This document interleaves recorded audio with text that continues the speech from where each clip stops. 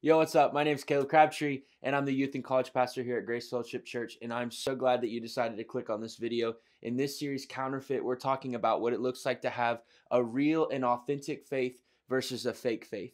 We all start somewhere where maybe we're copying somebody else's faith, a parent, a grandparent, a cousin, a friend, somebody that we see their faith and we replicate it, but we have to move to a place where we have a real authentic faith that is just for us. And so we would love for you to join us in this series. You can watch online, you can watch these videos, or you could join us Sunday nights from 6 to 9 p.m. at Grace Student Night. We'd love to see you.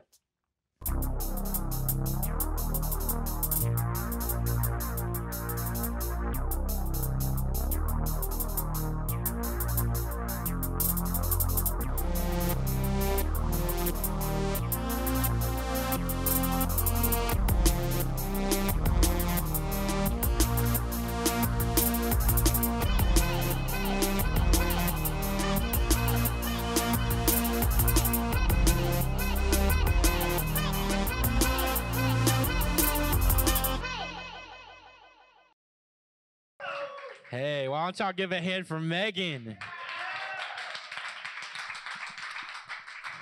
That's right. That's like Sean had some extra claps in there. That's my sister. No, I'm just playing. So anyways, we're really excited to get to sit down and have a conversation with Megan tonight. And for those of you who have been tracking with us for a few weeks, we've been in a series that we titled Counterfeit, and only one person knows what we've been talking about. This is great. I love when y'all really know what we've been talking about for a couple weeks. I'm just playing, but we've been talking about counterfeit, and basically what we've been looking at is this idea of having a fake faith versus a real and authentic faith. And what does it look like in our lives for us to have a real and authentic faith and not a fake one, right? We all start in a place, and we'll talk about that a little bit more tonight. But tonight I'm really excited for us to get to sit down and talk with Megan. And for those of you who don't know Megan super well, you'll kind of get to know her a little bit better tonight. So Megan, why don't we go ahead and start off tonight? And, if you guys want to pull out your phones and just be ready to take notes and whatnot. We won't have any slides or any screens or things like that. But if there's something that she says, or maybe a point, or maybe I'll say, hey, write this down or whatever. But you could take some notes. But remember, don't be distracted by all the things that you can have on your phone, but use it for a resource to be able to take some notes. So Megan, why don't we start this tonight by you just telling us a few things about you, a few things about Megan Jupina. Hey. Hey, girl. Hey. No, I'm just like. So tell us a few things about you. All right. Well, I'm Megan. I've been attending Grace Fellowship for a little over 10 years. Mm-hmm. I graduated from Howland High School in 2021. All right. Pretty close to your guys' age. I attend the Kaleb Institute. So I do all things hair. So if anyone wants to come see me, get your hair did, I can. And she does all things hair. So what else? I've been a part of the youth group basically since Zach Potter has restructured it into kind of what it is right now. Before it was kind of structured, I went for the first time, and it wasn't the greatest experience personally, because I'm not a very social person. I'm very much an introvert, at least back then. I was like 5th grade, almost 6th grade, and I was very shy, very antisocial, just a very introverted little person. And I went and we played that game, where you go and you write your name. You take a paper, you write someone else's name if they went to this particular place or something like that. Kind of like a social game just to get to know everyone. And I was I cried. I was like, absolutely not. I do not want to do this at all. And it was not a good experience. But we restructured, and I basically haven't left since. I was an intern this past summer for Grace, and that was a really great experience that had a lasting impact on me. And then I took a break from youth group after that for a few months, but God led me back here to be a leader and just to help navigate through your guys' walk with Jesus Christ. So. Amen.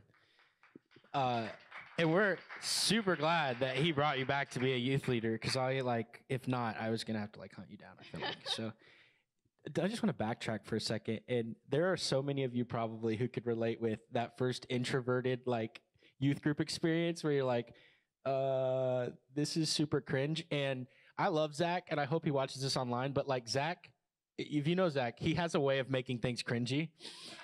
So that just makes it all the worse for you. You know what I mean? So your first youth group experience is oh, hey, this is the first time I'm going to try this. And then you're like, oh, this is cringe. So anyways, we're glad that you stuck around, So anyways, well, we've been in the series Counterfeit, and we probably all could relate with this idea of fair weather friends. How many of y'all can think about that? Fair weather friends. Have you heard that phrase, fair weather friends? Or just fake friends, right? Fair weather friends are, for the most part, they're just kind of, sorry, I got a text message. Wonder what it was.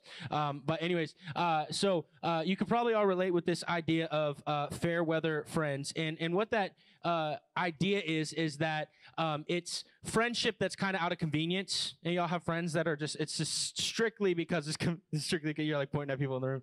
It's strictly because of convenience, and it's just convenient because they're around you. And so I bring that up because in the series we've been talking about real, authentic, growing faith of our own. And there's nothing wrong with copying somebody else's faith at the beginning, but we have to move to a different place eventually, beyond copying somebody else's faith, but having an actual personal faith of our own, not a counterfeit one, not a copy. And so just like any relationship, the problem with a fair weather friend is what? It's consistency, right? It's consistency.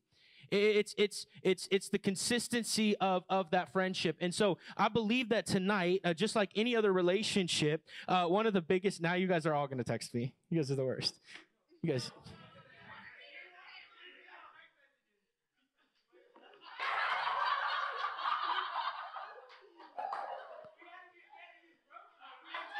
Bro, it straight up ripped. My pants ripped. How am I going to do this? Just pause for a minute. Hello?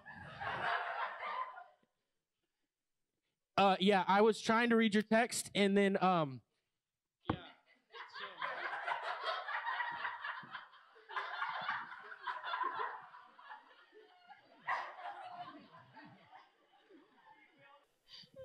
So now that we've addressed that issue, I love that none of y'all were going to tell me. It was serious. What do you want me to go up to you? You say, Pastor Caleb. We did. You ripped your pants. You did it, obvious.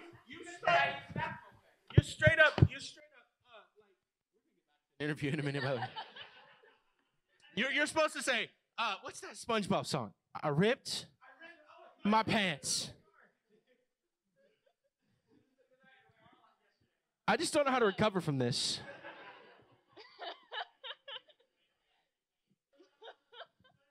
I'm sorry that your interview went this way. Okay. Anyways, this makes me think of the one time, this is for the OG youth group people. Megan will remember this. How many of y'all know James Thornton? I'm going to name drop. You know James Thornton?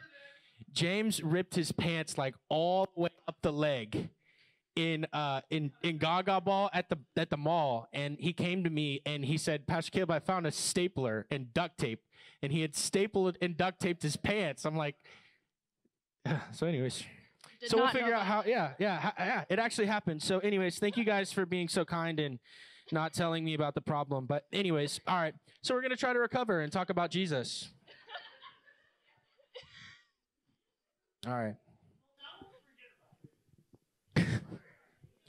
All right, so where was I? Anyways, the thing about any good relationship is consistency, right? One of the biggest things that is the difference between a counterfeit faith in God and a real personal faith that is yours and not somebody else's is consistency, right? Consistency. We got to have consistency. And so what we want to talk about for a few minutes tonight as we try to get back into serious stuff is that a Sunday faith is good. Maybe you want to write this down. A Sunday faith is good, but a real faith is an everyday faith.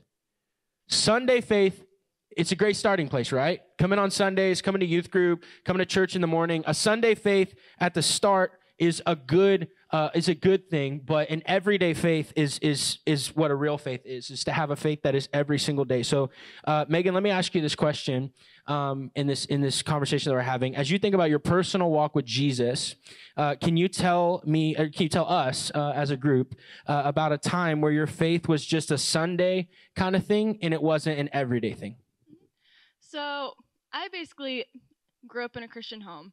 So I've always known about Jesus, always went to church on Sunday. And I wasn't a bad kid. I was raised by good parents who had expectations and rules for us, and I was obedient, for the most part, but I was a kid and I was disobedient at some points. But I was basically living off my parents' faith, kind of just assumed everyone did the same thing and just didn't really grasp it a whole lot in a way. But so it did that. Actually, when I was in 5th grade, it was my first year at Howland, and I had a friend who came up to me, who was just like, all of a sudden, and like, she grabbed my shoulder and she was like, "Are you Catholic?" I was like, "I don't know." And then that's just kind of like, I don't know. I remember that story because it's like, yeah, I really didn't know what exactly I was going to church for. I just kind of assumed. But in 5th grade in Kids World, I said the prayer of salvation, but I didn't understand it at that point because I just didn't, grasp it. Didn't really understand the full truth of it. Just kind of raised my hand and said, "Yeah, I've never prayed that prayer before," because I didn't. But I never got the concept or the context of salvation or the significance of reading or praying, reading Bible or praying. But as I got older and understood it more about it, I wasn't intentional or consistent at all. And through that time, I was struggling with like making friends, not being good enough, questioning if God was real or not. I felt like the friend that was left out a lot, and I felt like the one friend that wouldn't have. I felt like hold on. I felt like no one would have cared if I was there or not. It led to a lot of fears, a lot of worries, and a lack of confidence, and just in a way I felt alone. But still was always positive and kind to others, and just because I was a good kid and I was just a positive kid. But I did question that a lot, and that lasted all the way up till my sophomore year of high school. So around 2018. So Was the shift for you? So like you had all that happen, you experienced all that. This kind of gives a little bit of a detail of like your faith journey, a little bit of the things that you went through, you were wrestling through. But for you, what was like the shift for you, where this faith that was just kind of one day a week, just a Sunday faith? What was it that shifted for you to make it an everyday thing? So the summer of 2018. The youth group went to our first trip to the Word of Life Bible Camp, and woo woo! About to hear about when we're going to that this summer pretty soon. So, I knew I was struggling and I needed something to get me back on track. So it was about 3 days in, and we had a bonfire service, and the speaker there just presented the gospel in such a way that actually clicked with me. So we had this big bonfire, and he told us to grab a stick, and this stick represented all your worries, all your struggles, all your sins and stuff like that, and the fire represented God. So if you threw the stick in your fire, you just give it all to Christ, and you live your life through Christ and give your life to Him. And that instantly just clicked with me, and the overwhelming peace or the unexplainable peace just came over me, and I knew it was where I was truly saved, and my faith became my own and not just a Sunday thing, and I knew I needed to pursue that. And shortly after that, I got into my first relationship, and the excitement of a first relationship, makes you feel good. You feel like I feel like I never got attention, or like was never known by anyone. It made me feel like not alone, and just made me feel cared about. And the funny thing about God is that he, even though you don't realize it at the time, he gives you your spiritual gifts. And looking back on it, he gave me the spiritual gift of discernment, because through that time it was only a 4-month relationship, and he gave me the knowledge to understand that I needed to get out of that toxic environment, and this discernment to not give in to manipulation. And that was definitely a huge thing, because he gives you those spiritual gifts, and I didn't realize that was the word at the time, but I had that discernment during that time. And that kind of started. I started out small. I started doing a devotional every single morning before school, and that lasted for a long time. Like I had a real long Bible streak going on that app, and that's kind of where I started out. I didn't really sit down and like read per se, because I really didn't know how. But I started out small with a devotional, and of course there was highs and lows, and something I was trying to do with God every day, and he was always on my mind, like the first thing I was thinking of. Awesome. You're getting real spiritual when your Bible reading streaks on the app are more than your snap streaks. You know what I'm saying? I'm just playing. Anyways, but I think it's good because it brings us to this word, and I want you guys to write this down. It's important for us to realize at every single stage of our lives, regardless of whether you're a teenager, when you're an adult, when you're in family, whatever, that habits are important. And I want you guys to write this down. Habits are pivotal to movement in our lives. Write that down. Our habits are pivotal. So they're of the utmost importance to movement in our lives. Not just forward positive movement, but bad habits can take us to do what? It can give us negative backward movement as well, right? So habits are pivotal to movement in our lives, and it's all directional. It can be either good or bad. And I want you to write this down. If I could get you to understand one thing as a teenager tonight, it would be this, that the habits that you create will dictate the direction that you go. Write that down. The habits that you create, they will dictate the direction that you go. You create good habits, and you're going to go in a good direction, right? Is that fair? Is that just a fair thing to say? If you create bad habits, you're going to go in a wrong direction. Have y'all ever heard your parents say the phrase, show me your friends and I'll show you your future? Have you guys ever heard that? My parents used to tell me that all the time. If you show me your friends, I will show you your future. Well, I want to change that tonight, and I'll say, show me your habits, and I'll show you where you end up.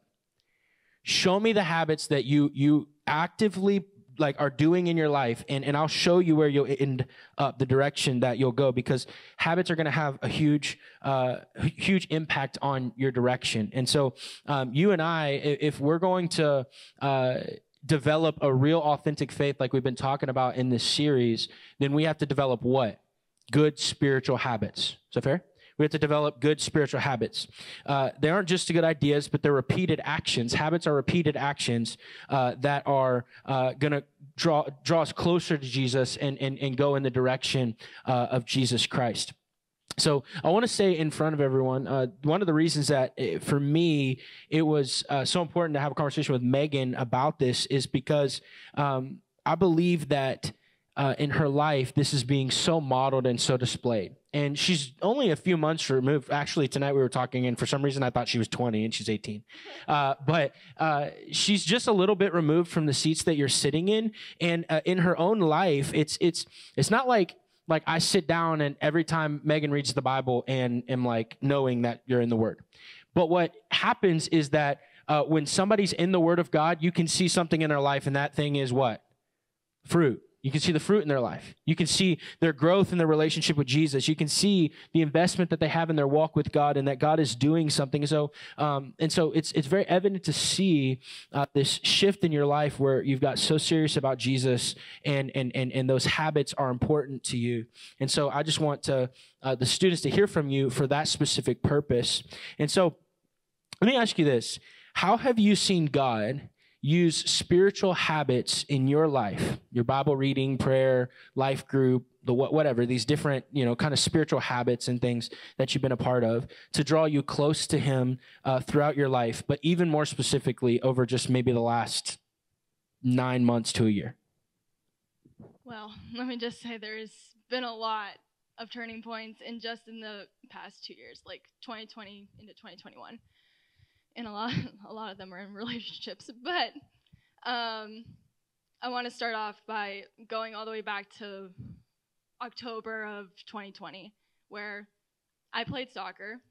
I know a lot of you guys play sports, but I played soccer. It was my thing. I did it for, again, over 10 years. It was basically my life.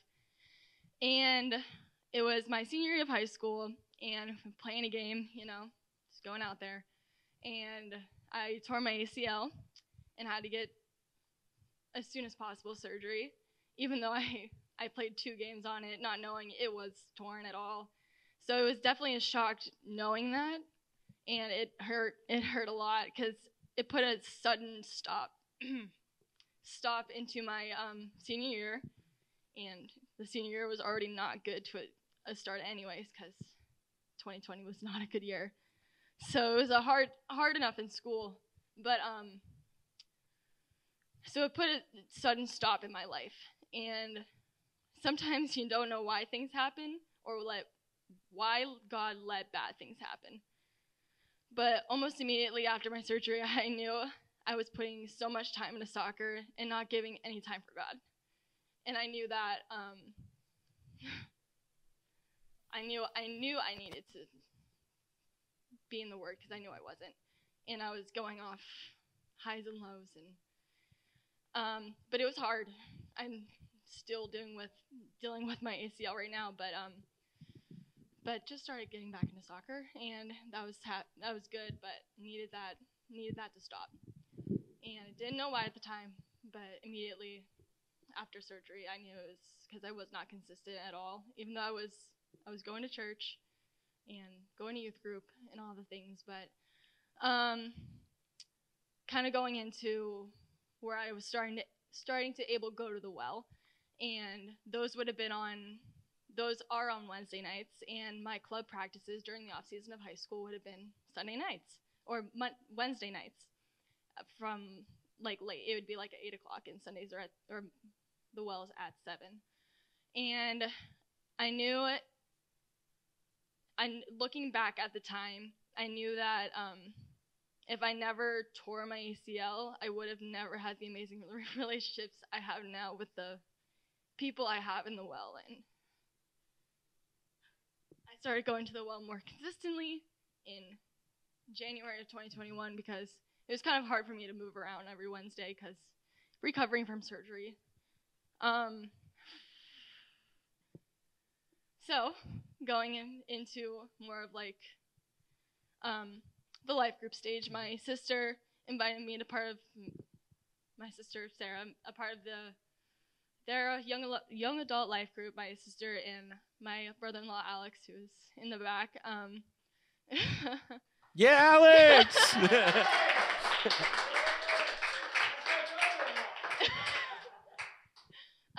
They invited me to their young adult life group because she could tell that I needed a little bit something more because I wanted to really grasp what it's like. Really want to grasp more and learn more, and especially from people who are a lot older than I am, and just get that older wisdom. They're not old at all, but that wise counsel. Mm-hmm. And that was like around the beginning of March.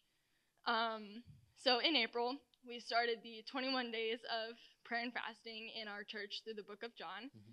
And when I tell you, when you are sitting down and really reading the Word of God every single day, like I mean really intentional about it and just talking to him and praying to him and reading and getting to know him, he speaks to you supernaturally. Like, it's insane. And you know it's from God. Compose myself real quick. I've been trying to compose myself now for the last 20 minutes. Just so you know. So we can do this together. Anyway. For any embarrassment that if you have any embarrassment at all, because this is a new thing, just know that Pastor Caleb had it worst tonight. Because it was a first, So, anyways, back to serious stuff again. Just had to insert that because I'm like, I don't know how to get back to all this. But he spoke to me in such a supernatural way, and you just get that pull of you have to. He reveals stuff in your life that you never realized you had, or like the secret sin you've had in your life, and he tells you to do things that sometimes you don't want to do, and most of the time it's stuff that you just absolutely don't want to do. So I was in a 1.5 long relationship at the time, and it was emotionally and mentally draining, and there was a lot of highs and lows, and it was very constant. It wasn't, we were both Christians, so it's not like anything was crazy, but he told me to end it, and I wrestled with that for 2 weeks, and even now it's still not traumatizing, but hard to look back on, because I don't know, it's just a lot that's happened. Anyway, but he told me to end it, and I felt the pull to end it, and I did, and it was just a huge weight lifted off my shoulders, because I knew it was the right thing to do. Sorry, I've been pulling back on the microphone. But, so I ended that, and he revealed a secret sin that I've had in my life of selfishness and jealousy. And I didn't really think about it much then, because it wasn't too strong, but it was brought to the surface. But it was the strongest I've ever felt his presence, and it was something I never wanted to go away. So I continued to do that, just in his word, went through the whole transition, and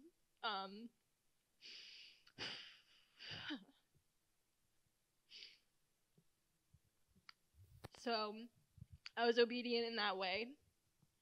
So the end of May into June, can't really pinpoint it exactly, but through that season of through those months, it's supposed to be exciting, because I had vacations planned, I was graduating high school, I was just an exciting time. It's an exciting time of the year. And for some reason, I went through a season of, it's still hard to think about, but emotional and spiritual numbness.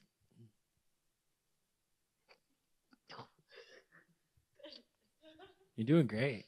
It's all good. I knew this was going to happen. Mentally prepared for it. Anyway, it was a terrifying time for me, because I was at such a high, and I was afraid I would never feel that presence again, because I felt just so disconnected from it. Even though I was going through that time, I was still trying to find that fulfillment in Christ. So I'm going to read you something that I sent my sister, Sarah, because I needed to say something about it, and we were going through a conversation that just kind of led to me opening up about it, because I never said anything about it. So I read her. I texted her this. I don't exactly remember when, but my mind just flipped into me not exactly being depressed, because I don't knew it was not depression, but not excited about things that are happening or going to happen anymore, and almost feeling empty or numb. Almost just going through the motions of life and not finding fulfillment even in spending time with God. And it's hard because trying to find that fulfillment in reading the word or praying and trying to figure out why I'm feeling this way all of a sudden and not understanding why is really discouraging. It brings doubts to my head and I don't want to think about. Constantly trying to gain some sort of feeling back by listening to worship music and really and really listening to the words, because usually when I get into a funk, I do that and it helped greatly. But I haven't felt it much. I searched on YouTube. Thank you. Yeah, Alex.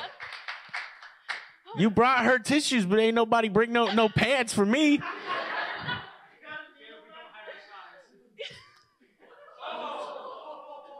All right, back to the serious stuff. I'm gonna fight you later, my guy. Anyway, right, sorry. So I was searching on YouTube and just trying to find any sort of fulfillment or answers to what I'm feeling right now. And some videos helped me deal with this numbness, and I found things that gave me some clarity, but I still felt the same. Oh. So what I've learned from the videos that I watched and stuff like that, I learned that it could be a way of God kind of taking down emotions because you just went through something traumatizing for emotional healing. But my sister replied and said, a lot of times God allows these feelings to creep in to see how you grow personally with him. He wants to see if you run away or seek fulfillment in him, because it's challenging when you don't feel like reading text, let alone God's word. He's challenging you, and I believe you're meeting the challenge. So that she basically explained what the videos explained to me, is that when you're finding fulfillment in God, God gives you these challenges to see how you're going to face them. And if you're turning away and turning to sin, you won't find fulfillment in that. But she also went to explain. It explains how God allows Satan to take away things on purpose, let you suffer and feel things emotionally you wish you didn't, because it's God's way of growing you. And then she recommended that I read 1 Peter, which teaches us that Jesus suffered that same things we do, which makes me feel so personally to him, and it's very, very encouraging. Because I went to read 1 Peter, and it definitely has validated the feelings that I've felt, because Jesus felt them too, and I wasn't alone in it. And it gave it gave clarity for sure. And it's still a hard time to go back and think about, 'cause obviously I didn't want to feel distant from God, but turning to him in those moments is how you find fulfillment. And so I got out of that stage. I got out of that funk. And then I had another relationship that I was very excited for. I prayed about it. And it was filling my mind too much. And the thought of it filled my mind too much. And God gave me what I prayed for, and it lasted for a little over a month. And it ended, and it completely broke my heart. It was the worst heartache I've ever experienced. And it was, as I was talking to my sister that night, I said to her, I don't know where to go from now. I don't know what to do. And she told me to do the same thing I did the last time, is find your fulfillment in God. Amen. Because that's the only way you can feel better, so just turn to him. The relationship wasn't bad. It ended on good terms, and it needed to end, because I believe God gave me what I prayed for to get it out of my head. Because if it never happened, I believe to this day I probably would still be thinking about it, or thinking of the thought of that future. And I believe he put it in my life just to take it away, so I can refocus my mind on what's important. What's more important, and that's to be focused on him. And the exact other reasons why it ended are still unclear, or just the circumstances around it.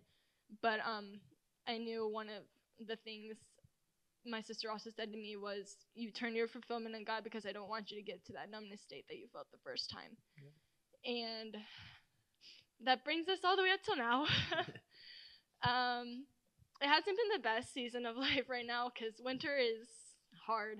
Winter is very hard in being consistent, and it's been up and down. I'm going to be honest, it's been a while since I've read my Bible, but it's at least the intentional times with it. Because I've still been doing devotionals. I've been going to church on Sundays, my life groups on Tuesdays, and the life groups on Wednesdays, and I find so much fulfillment there. But again, you can't just do those things. But I was doing devotionals. I've been praying, listening to worship music in the mornings on my way to school, and definitely the beginning of December,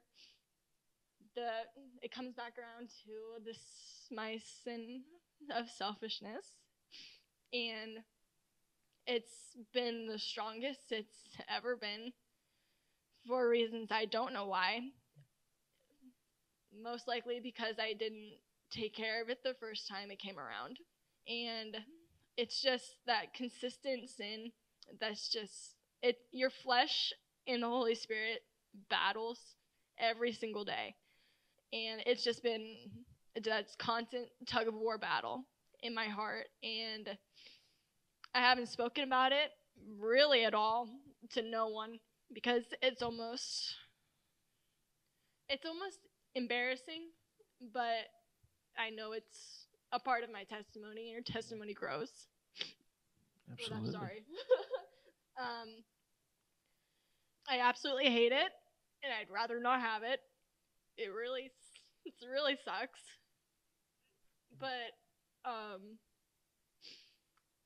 believe I'm on the uphill, and it's really hard to have that sort of sin, because Jesus tells you to love others and serve others, and it's really hard to do that when that's just in the back of your head or in the back of your heart all the time. Absolutely. But I feel as though I'm in the uphill of that. So good stuff. That was good. Oh my goodness. Yeah. Well, that's right. Well, for sake of time, I wanna go back to one thing she said, and we'll try to take anything else that we ask, and we'll just try to bullet point through this so we can as quick as he can. But one verse I want to touch on, when she talked about when she was really hearing from the Lord. You guys remember that? She said that a couple minutes ago when she was talking about all that stuff. When she was really hearing from the Lord, she was intentional in the Word. She was intentional in the Word. She was doing something where she was feeding herself, right? She was actively pursuing in her relationship with God. I want to read one passage of scripture. Is that cool? Y'all still tracking with us? All right. It's amazing considering the way the nights went. Hebrews chapter 5, verses 12 through 14, it says this. It's not going to pop up on the screen, but if you want to make note of it to go read it yourself later. It says this, in fact, though by this time you ought to be teachers, you need someone to teach you the elementary truths of God's word all over again. You need milk, not solid food. Anyone who lives on milk, being still an infant, is not acquainted with the teaching about righteousness, but solid food is for the mature, who by constant use have trained themselves to distinguish good from evil. So there's this kind of picture of milk and solid food, and the idea of milk is kind of like a baby faith, kind of like we've been talking about, an imitation of somebody else, kind of copying somebody else, needing somebody else to constantly feed you. But solid food is that personal faith that we've been talking about as we wrap up the series tonight, right? Where you actually are feeding yourself from the Word of God. You are opening the Bible. You are in prayer. You are intentionally feeding yourself by spending time in the Word of God, not just somebody else's relationship with Jesus because you're kind of flying under the radar of their faith, but you're actually growing in your own faith, pursuing Jesus yourself. Are y'all tracking with that? It's solid food is when you, like on your own, are eating, right? You're eating the Word of God, actually taking it in for yourself. Solid food is when you, on your own desire just to be in the Word of God, is in the Word of God and in prayer, your own spiritual disciplines where you're doing it for you. You're not doing it because I say, hey, you should do it. You're not doing it because your mom and dad say, hey, you should do it. You're not doing it because one of the leaders say you should do it or Pastor Roy says you should do it, but you're doing it because you want to do it. Y'all tracking with that? That's what it is to eat solid food. What he's addressing here is saying, you should already be there. This is what Hebrews is saying. You should already be there. By this time, you should be teaching somebody else the Word of God. But instead, you're still drinking milk.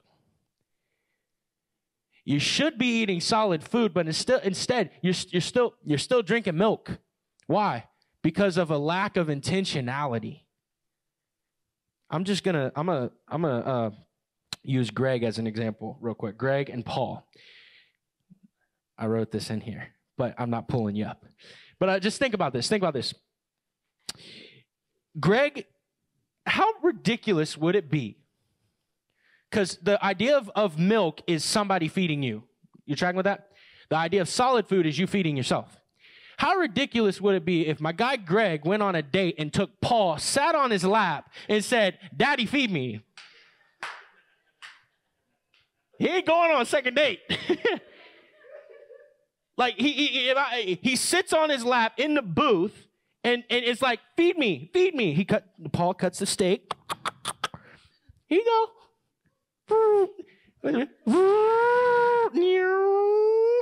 Oh, good job, Greggy. Girls, y'all be like, no, not doing that again. Big fella needs to learn how to take his steak. You know what I mean? Like, but so check it out.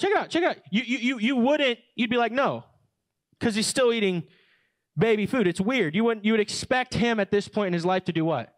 Be able to feed himself. That's what we're seeing in this Hebrews passage, is by now you should be able to do it, but you're not. When it comes to faith, because we see in this passage, you see constant use. It's about you and I constantly repeating this action, practicing ourselves. We see these few words, having trained themselves. When it comes to our faith, we have to do what? We have to learn to feed. One more time. We have to learn to feed. Ourselves. We have to learn to feed ourselves. All right, I was just seeing if I could do it. We have to learn to feed ourselves in our faith.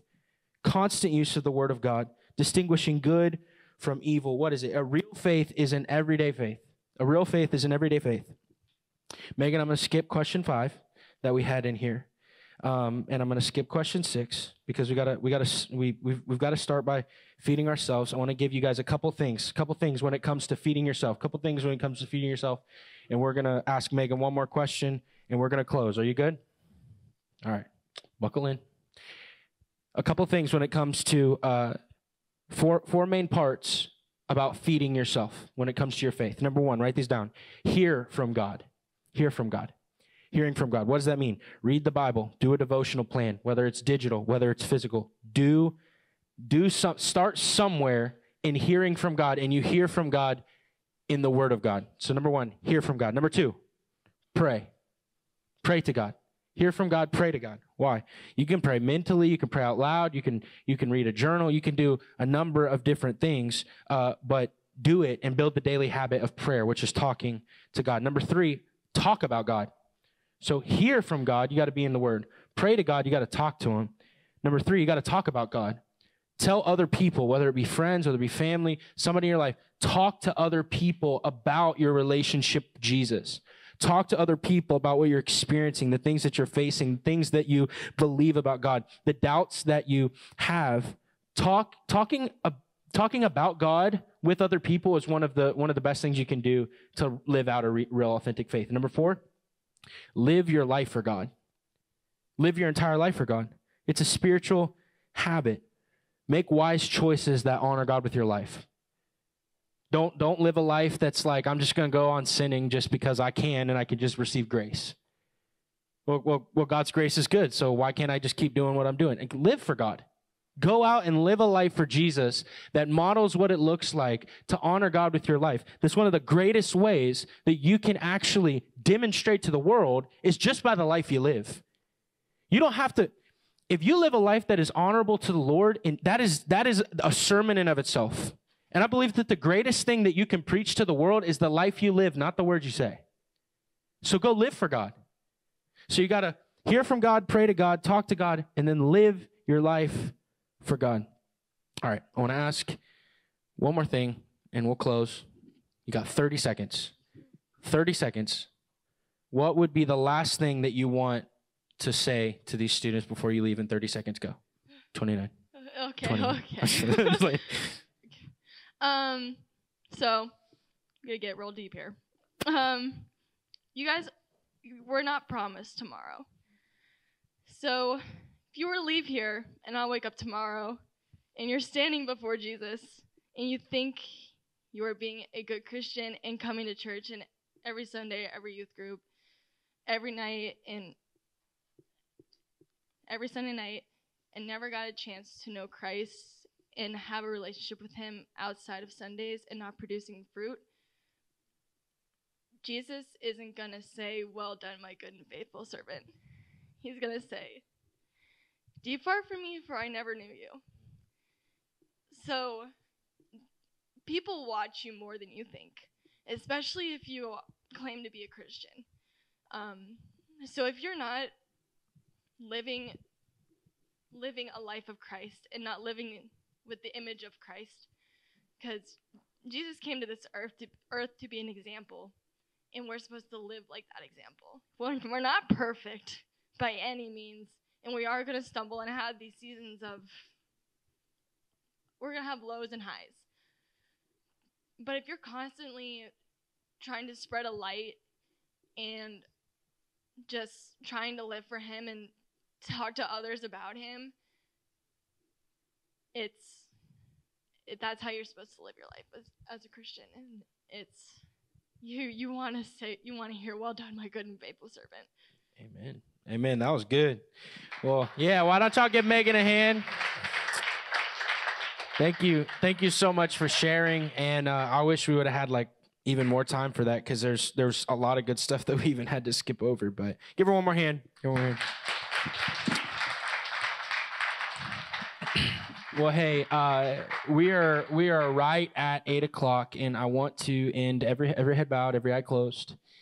Just before we go, I want to give everyone an opportunity, if you don't know Jesus, to come to know Jesus. Because here's the thing: we talked about how real faith is an everyday faith, but I want to say this: before real faith is an everyday faith, it's a first-time decision just to say, I want to surrender my life to Christ.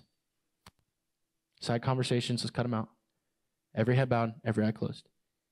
Before real faith is an everyday faith. It's a decision to put your faith in Jesus Christ. And so before we close tonight, if you don't know Jesus as your personal Lord and Savior, I want to give you the opportunity to place faith in Him tonight. The Bible says that Jesus left heaven and He came to earth and He died in your place and in my place because we're all sinners. But yet He was the only one who was sinless. The Bible says that the penalty or the wage for sin is death. and that you and I deserve to die because of our sin. But yet it says Jesus came and he was willing to lay down his life and die in your place because he was the only one who did not sin. The Bible says that if you place faith in that, you believe in that, and then you confess that with your mouth, that you'll be saved. It's a starting place, and it's a really long journey. I'm not going to lie to you that when you place faith in Jesus, it makes everything easier in your life. But I will tell you that it's the greatest decision that I've ever made, and I believe that every single leader that I know that's placed faith in Jesus, and all the young people in here that have placed faith in Jesus, would say it's the greatest decision I've ever made in my life. Doesn't make everything easier, but it is the most rewarding thing that you could ever experience because you move from death to life. And so tonight, if you want to start a relationship with Jesus, as we're going to close out this Counterfeit series, you want to have a real authentic faith, it's a starting place of placing your faith in Jesus. Just have a conversation with him. Maybe if you need help wording a prayer like that, you could just repeat the words that I'm praying. You could bail out at any point, but just say, God, I recognize tonight that I'm a sinner. God, I recognize that I need my sins forgiven. And that the only way that I can have a relationship with you is through Jesus. Tonight, I place my faith in Jesus. Will you forgive me of my sins? And will you help me as I move forward? Well, hey, I really hope that you enjoyed this message from our Counterfeit series. Like I said earlier, we would love to see you in person, hanging out with us at Grace Student Night from 6 to 9 p.m. on Sunday nights. See you guys.